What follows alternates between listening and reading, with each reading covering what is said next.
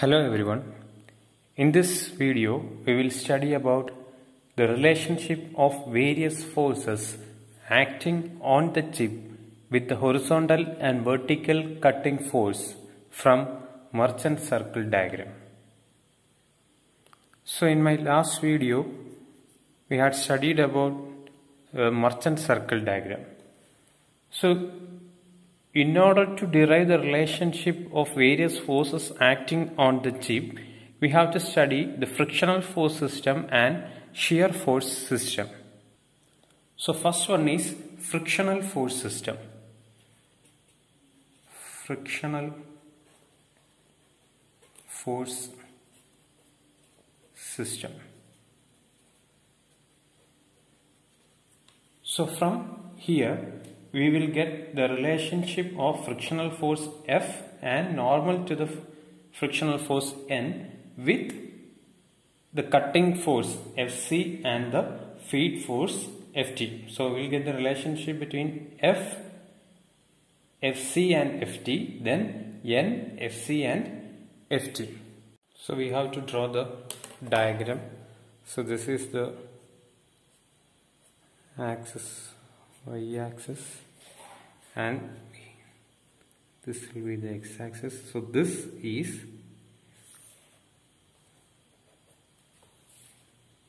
Fc, cutting force Fc, and this will be thrust force Ft, and this will be the resultant R. Now we have to draw the tool. So this is the right surface of the tool. So this is the tool and this is alpha. So we have to extend the line from the face of the tool. From the face of the tool. So that will be the frictional force F. Then normal to the frictional force. So this is normal to the frictional force and that will be N. So this angle is the friction angle beta, this angle is alpha. Then draw a line parallel to this vector F from this point. Again from this point.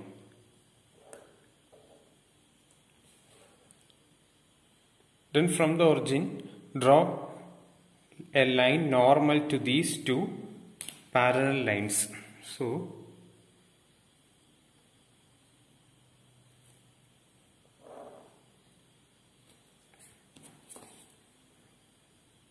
this is the figure.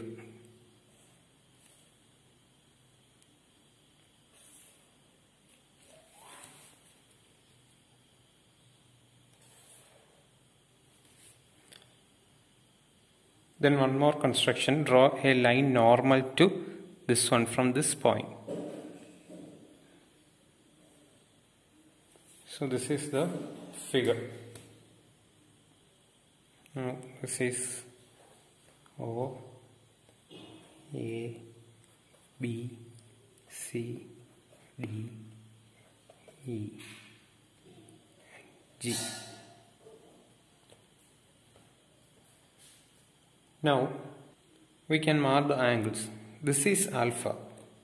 So this angle will be alpha. So if this is alpha, this is 90, then this will be 90 minus alpha. So if this is 90 minus alpha, this angle will be alpha. This is 90. So this will be alpha and this is 90. So this angle will be 90 minus alpha. So this is 90 minus alpha, this one is 90. So this angle will be alpha. And we know that this angle is beta minus alpha. since this is 90 minus beta. So we have derived this from the merchant circle diagram. So from here we will get the equation for F, frictional force F and N. So from figure, F is equal to OA, which is equal to CB. OA is equal to CB, and CB is equal to CG plus GB. CG plus GB. And this CG is equal to ED. So it is equal to ED plus GB. Now sin alpha is equal to ED by FC. Therefore, implies ED is equal to FC sin alpha. Similarly, cos alpha is equal to what is BG? It is GB by FT. It implies GB is equal to FT cos alpha. Now substituting these values in the equation for F is equal to ED plus GB. ED is equal to FC sin alpha plus GB, FT cos alpha. So this is the equation for the frictional force F. Now the equation for normal force N. So N is equal to AB, which is equal to OC, which is equal to OD minus CD, and this OD minus CD is equal to GE. OD minus GE. Now sin alpha is equal to cos alpha is equal to OD by FC. Therefore, OD is equal to FC cos alpha. FC cos alpha. Similarly, sin alpha is equal to GE by FT. Therefore, FT is equal to GE is equal to FT sin alpha. Now substituting these two values, therefore N is equal to OD is FC cos alpha minus G is FT sin alpha. So from this equation you will get the value of N, and from this equation you will get the value of F. So this is the analytical method. So this is more accurate than the graphical method.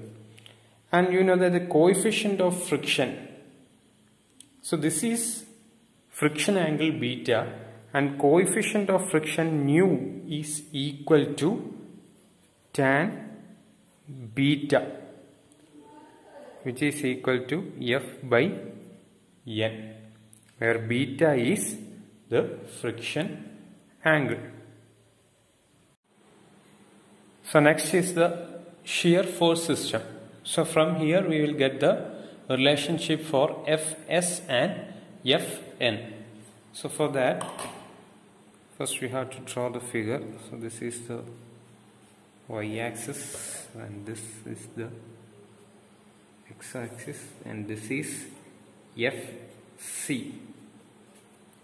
Fc, and this is Ft. Now the resultant R. Then tool.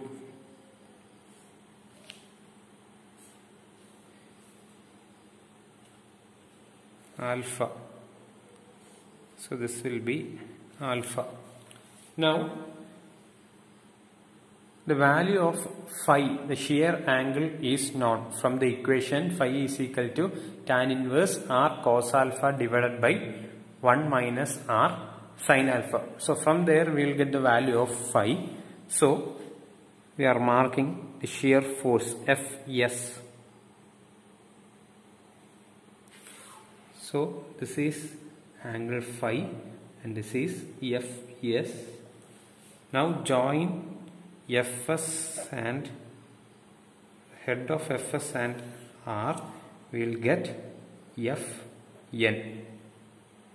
Now extend this line and then draw a normal to this line from this point. So this is our figure. So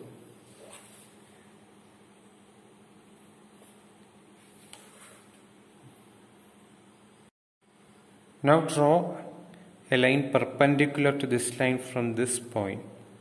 This is a normal line. Now marking the angles. So this is phi.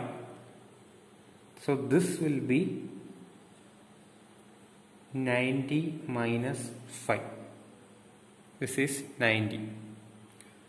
Then this is 90 and this is 90 minus phi. So this will be angle phi. And this is 90 and this is phi. So this will be 90 minus phi. And this one is 90. So this will be phi. And this angle is beta minus alpha.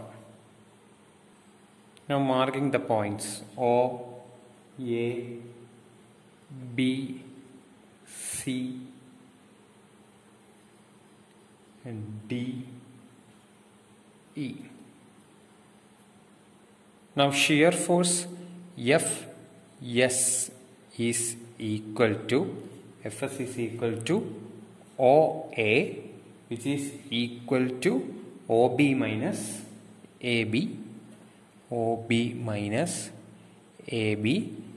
which is equal to OB minus AB is equal to CD. OB minus CD. So Fs is equal to OB minus CD. Now sin phi is equal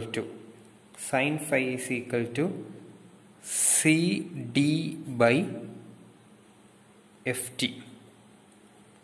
Which implies CD is equal to Ft sin phi, and cos phi is equal to OB by Fc, which implies OB is equal to Fc cos phi. Now substituting the value of OB and CD in this equation, therefore Fs is equal to Fc cos phi minus Ft sin phi. Now Fn is equal to AE. Fn is equal to AE, which is equal to AD plus DE, and this AD is equal to BC, which is equal to BC plus DE. So Fn is equal to BC plus DE. Now sin phi, consider this triangle. Sin phi is equal to BC by FC. Therefore BC is equal to FC sin phi. Now consider this triangle. Cos phi is equal to DE by FT. Cos phi is equal to DE by FT.